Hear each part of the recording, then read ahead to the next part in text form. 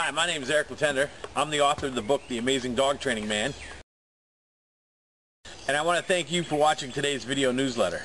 Today is part one in a series on clickers. I want to explain what clickers are, how to use them, and how to train your dog using a clicker. Because I get a lot of questions on, should I use a clicker with my dog? How do clickers work? Why are clickers so popular? And clickers are a great way to train a dog, because what a clicker does is it marks the behavior to let the dog know that's what I wanted you to do. So it can speed up the obedience process, and if you're really trying to teach a specific behavior, it can help with that because it really marks the behavior. Now, a clicker is just a little like cricket that you would get with like a game, and when you click it, what you want to do is you want to pair it with some food. A lot of people have heard of Pavlov's dogs.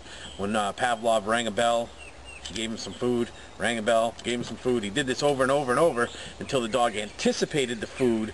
When he heard the bell, the dog would actually salivate. So what we want to do is we want to take a clicker and we want to do what's called charging the clicker. We want to click it, treat, click, treat, over and over and over until the dog hears the clicker and thinks he's going to get a reward for it. Clicker is not used to get attention. It's not used to remote control the dog. It's used to mark a behavior. So the first thing you want to do with the clicker is just charge it with your dog. Take a couple of days and just casually click and then treat. Good girl, Izzy. Click, treat. Click, treat. This is what I'll do over and over. Good. Good. And what it does is, as I said, the sound of the clicker starts to take on some meaning. So now when I ask the dog to do a command, sit. Good. Good girl. Good. And you can see my timing was a little off there. But Izzy knew that she was being rewarded for the sit, because the second she sat, she got the click. That marked the behavior.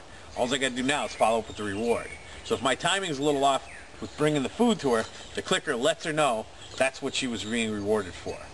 So it's a great tool to use when you're training your dog. If you can get a clicker almost anywhere, I got this one at Petco, you can get it just about anywhere, and what you want to do is you want to click, treat, over and over and over until the sound of the clicker has meaning to your dog. In my next video newsletter, I'm going to explain a little more about how to use the clicker to teach behaviors, and I'm always open to your questions. So if you have any questions, feel free to email eric@amazingdogtrainingman.com. And don't forget, you can get my free ebook, 101 Ways to Improve Your Dog's Behavior, at my website, amazingdogtrainingman.com. Thanks for watching and have a great day.